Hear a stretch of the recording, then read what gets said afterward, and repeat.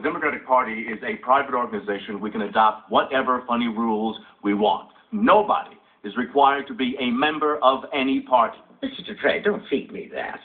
There are only two real parties in our country. They've picked our presidents for 100 years. And it's worked well for 100 years. Really? Even lately? Oh, sit down, you. These rules are designed to provide a checks and balances, if you will. What if the public, in some protest of sorts, voted for a comedian? You remember that Pat Paulson ran in 1968. What if Roseanne Barr or George Carlin or Carrot Top captured the popular vote? Could be an improvement. Down! The delegates and superdelegates, as a matter of conscience, have to be allowed to say, whoa. Well, so you admit it's not really a democracy then? Classically speaking, no. I mean, suppose we were in the same situation as the Republicans, for example. And suppose John McCain, before the convention, succumbed to old age or senility. You mean he hasn't?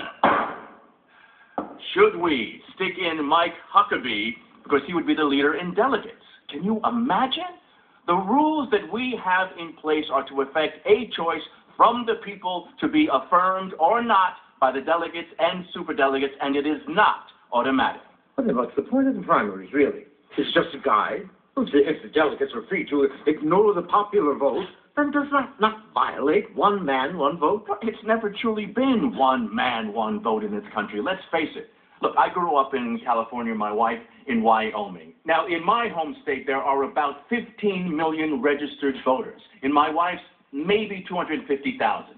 Both states have 2 senators, which means my wife had about 60 times more voting power than I did in any senatorial election.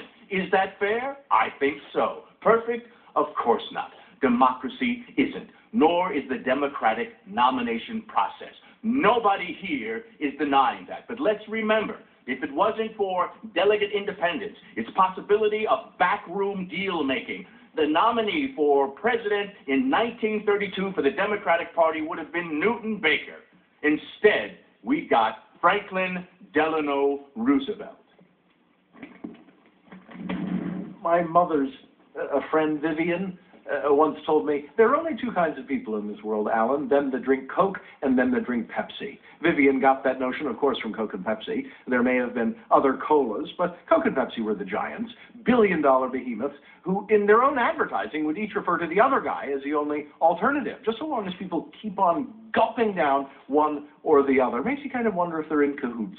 Mr. Shore, as much as I enjoy listening to you go on and on and on, could you get to your case?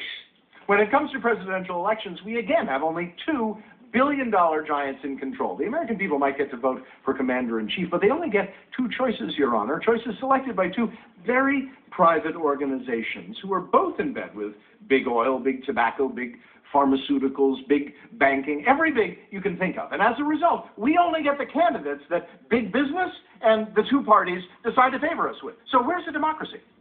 The sad fact is, it seems that democracy has lost its way. And as long as we remain a 2-party system, we will forever be denied a taste of that delicious RC Cola, because Coke and Pepsi have cornered the market.